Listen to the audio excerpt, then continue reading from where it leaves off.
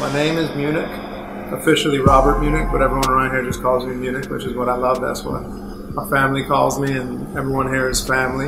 I've done everything from Empire to creating a new show on DirecTV called Ice, to working with Dr. Dre on Apple's new scripted show that's going to drop this summer, to writing the Channing Tatum movie, Fighting.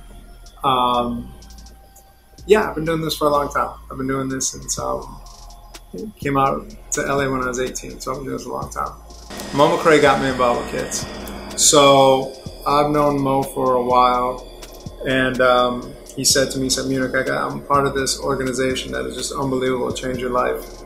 And I love Mo, so anything Mo brings to me, talks to me about, I knew it was going to be special.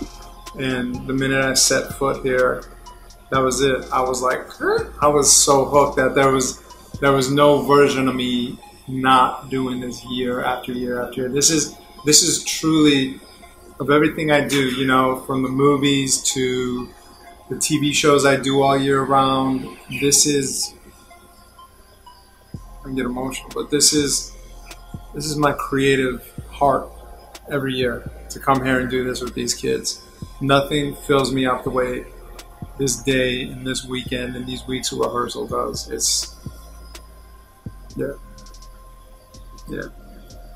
I hope the kids just get the platform they deserve, you know?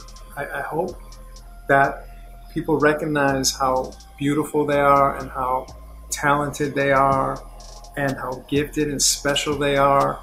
And, you know, these are kids who go through their days invisible in a lot of places.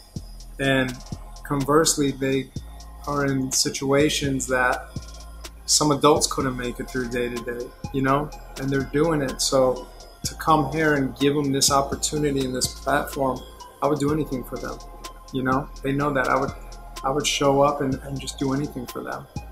And the staff is amazing, you know. It's like I said, this is family, you know. This is family for me. It's a lifelong endeavor for me. I just think, like, you know, this is an opportunity for anyone, from the highest level of filmmaker to beginning filmmakers, to really take an opportunity to come here and volunteer and lend their craft, because, you know, there's so many talented people making these movies with these kids that I just think anyone who steps into this at any level is going to love it. So my advice is, whatever you could put on paper, write it. Whatever you could put in a camera, shoot it. Whatever you could put in your mouth, say it. That's it.